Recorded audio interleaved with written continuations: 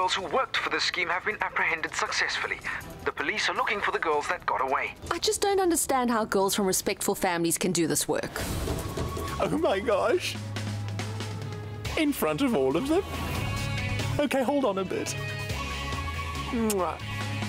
All right. I'll hang up. I'm feeling shy. Okay, bye. So the thing is that I need to make some money quickly, and I can talk in different voices and people fall for it to get the job at the call center. This was all part of our plan tonight. We came together with a devised plan to catch you in the act. Tonight we wanted to reveal who you really are.